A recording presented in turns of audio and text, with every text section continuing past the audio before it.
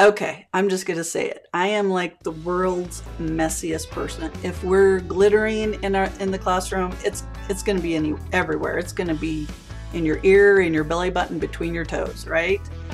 It is hard sometimes for somebody like me to stay organized and clean during our projects. By the time it's all over with, it just looks like a tornado went off, okay? So today I have for you some of my favorite tips and tricks to stay organized, to keep it clean and tidy, so when you're done with your art project, you don't have to spend 3 hours vacuuming glitter up and paint and all the things. All right, here we go. Hey, my name is Angie and I taught for 25 years. I made a lot of messes in my classroom. In fact, one time we made gack, and my principal came in and said, well, you were going to get new carpet next year, but now you're not, because obviously you can't handle it. And I was like, well, good, because I don't want new carpet, because that would make me nervous, right? It was everywhere.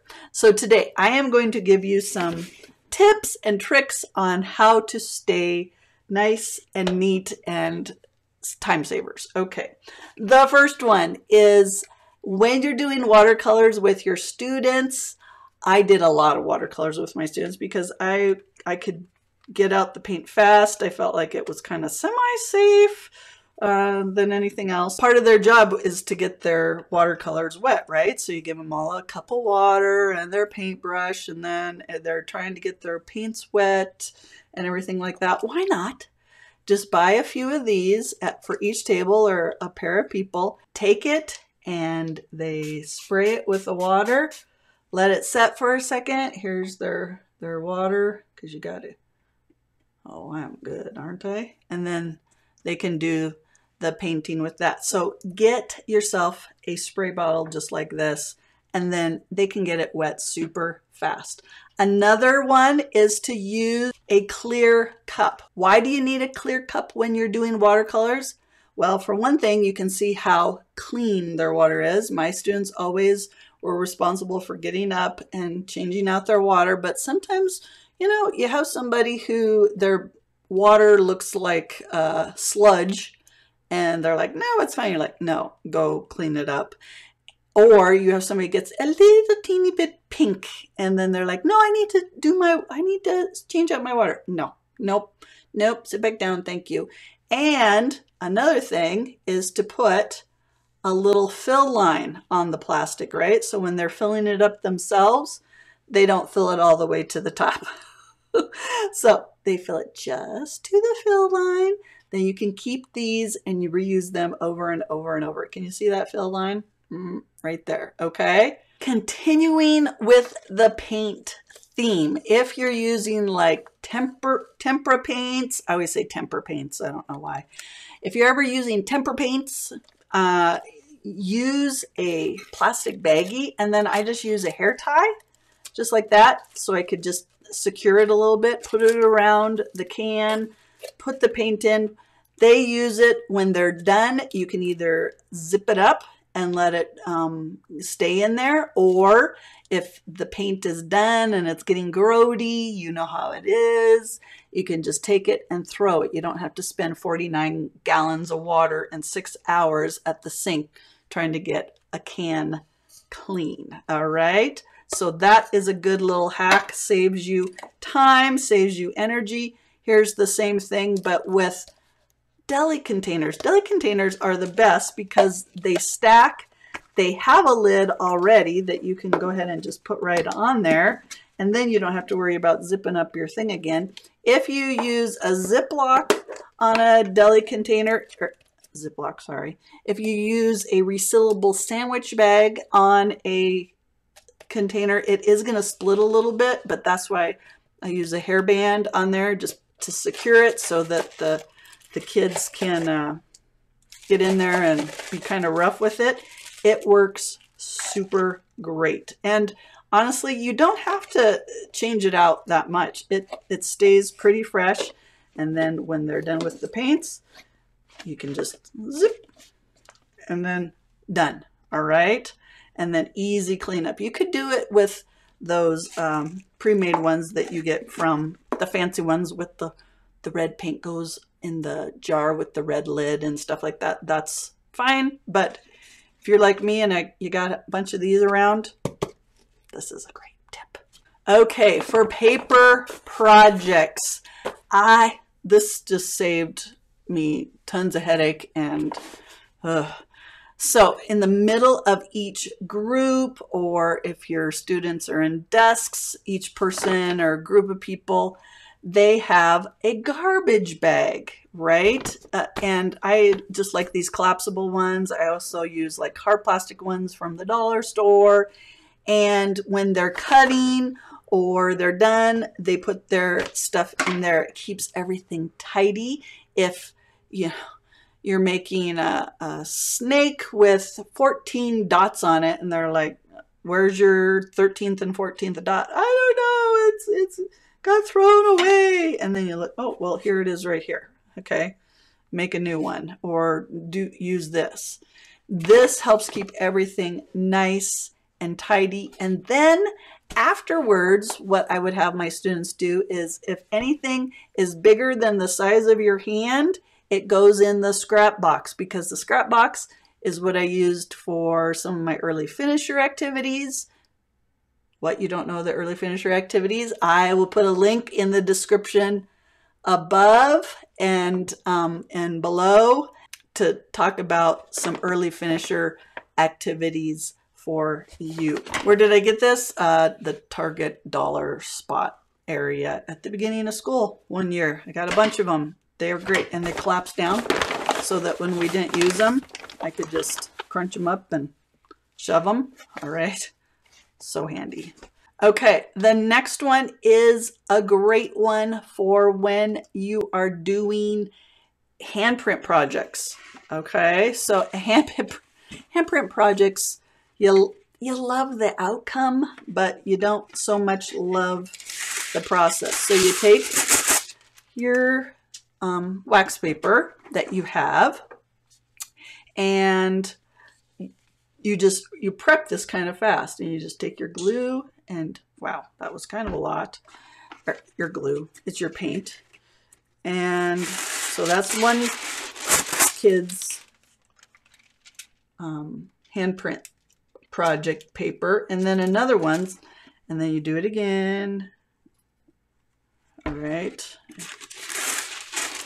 And you just keep doing this until you have, if you have 10 students, then you need 5 pieces of paper, because this actually made 2. So when you open it up, it's Johnny's turn. So you open it up, he comes over, he smushes his hand all around, okay, all around on here, and then he does the fingerprint, or the handprint, and then you can just throw this away, all right?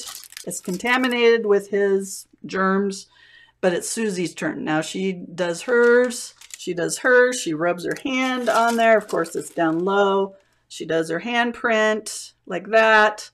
And then you peel it off, and you can either do the opposite side, put it down, and have somebody else do the other side, or whatever you like there, okay? It's super fast to get it prepped instead of having a plate or something. That's what I used to do, right? You squirt on a plate, or they paint their hand with a paintbrush, and then this is a lot easier, a lot faster. A little prep ahead of time, but it works. And you're probably looking at this. What is this? This is a lifesaver too, I am telling you. So you put your tempera paint in here, all right?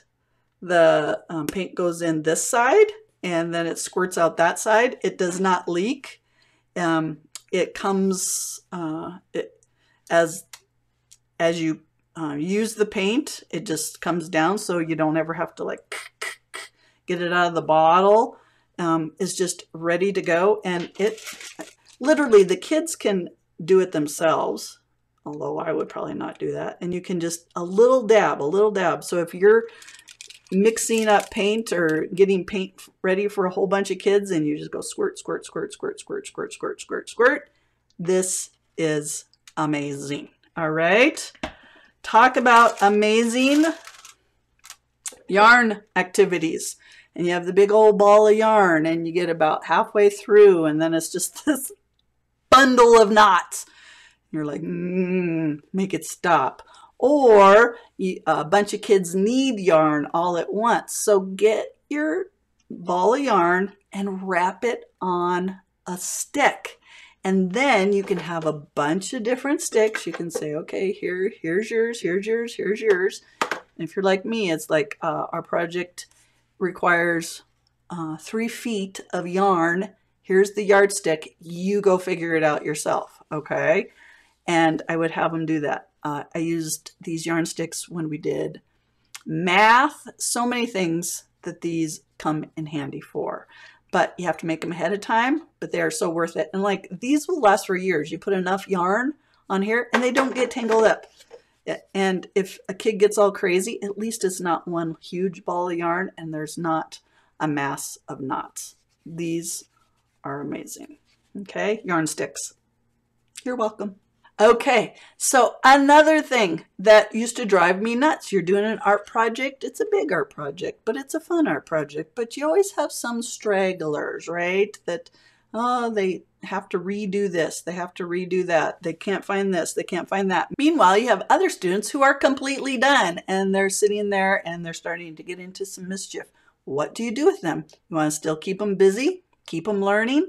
Well, if you know about the early finisher solution that I did in my classroom, one of the best activities, and I did this after art projects all the time, is this cool little hack right here. So inside every student, I had all their little games that they could do, but the page that I want to really show you is this one. So inside their early finisher binder, they have a piece of paper, preferably colored, because I would say like you do an activity with your blue piece of paper. So as you can see, this blue piece of paper has been cut down, actually cut it down just a little bit. So it's a little bit smaller than a regular piece of paper. Cut it down because you're going to laminate it and then make it a little bigger. And you need a page protector. Okay. So what they do is they take this blue piece of paper out of their page protector and they do a little design. Then they put it back into their page protector and they are going to transform it. Those of you who have seen this before, you love this. I've had so many comments of that is brilliant.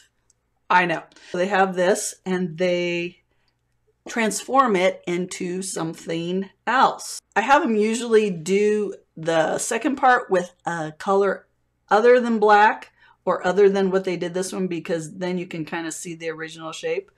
So let's just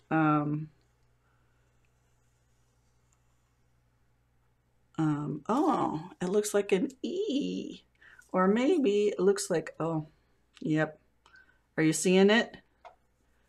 Okay, I am the world's worst drawer. I really am. It's supposed to be a mustache, okay?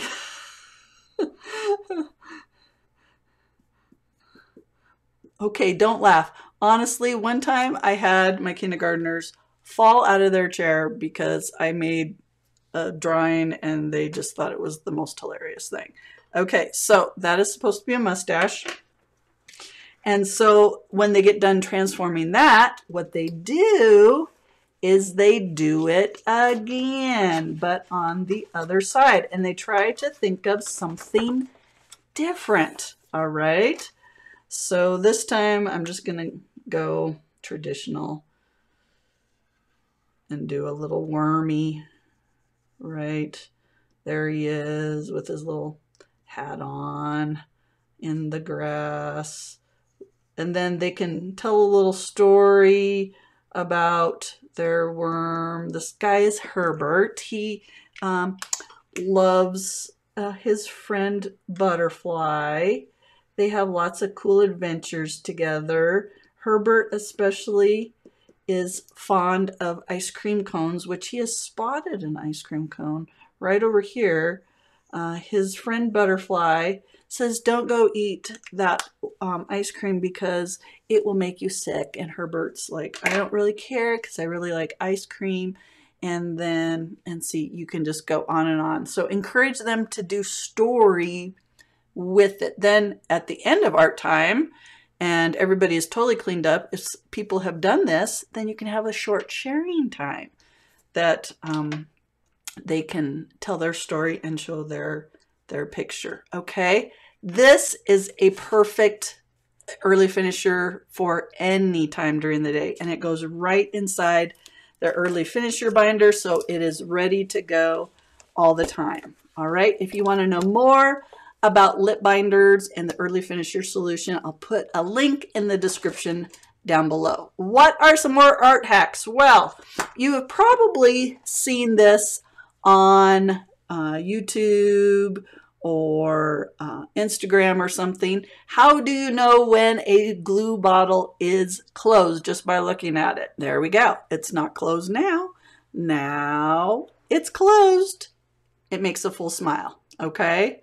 Very fun, very easy. And last little hack that I saw on YouTube recently, I will put her link in the description down below because she has so many amazing art hacks and classroom management hacks that I think you're really going to enjoy her. Cassie Stevens, you're amazing. I'm pretty sure it was her who did a glitter box. And so when she does glitter with her kids, maybe this wasn't even her hack, I don't know. I saw this somewhere. But this is basically a craft box, right?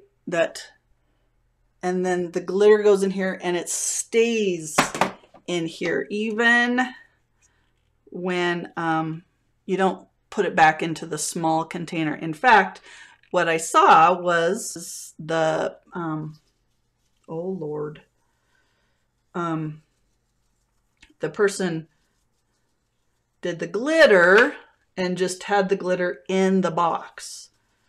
Okay. And then what they did is had it as a glitter box. And then when they wanted to glitter, they would just go ahead and glitter in the box. And then because the glitter was already in the box, they would just take it and scoop it right in the box. And then it would be done. All right, I think that is brilliant. It just stays right in the box. It doesn't go anywhere. You have a box for different kinds of glitter. If you're like me, by like day 2 of December, all the glitter is the same color anyway. It's a mixture of red, gold, silver, green, black. It's just all the colors. So I think this is a great, easy hack, and I think it's going to help you keep your glitter contained a little better than maybe it would have been anyway. So you just close this up, all right, and then this becomes your glitter box, just like that. Pretty cool, huh? All right, I hope those art hacks helped you for your classroom. Tell me down below which one you think will work best in your classroom down below. Make sure you give me a thumbs up. And if you haven't already subscribed, make sure that you do that. All right. My name is Angie. I was in the classroom for 25 years. Remember, the creator of the universe loves you. And if you're a Jesus lover like me, remember to keep him first. Keep yourself in his word and praying. I'll talk to you later. Bye-bye.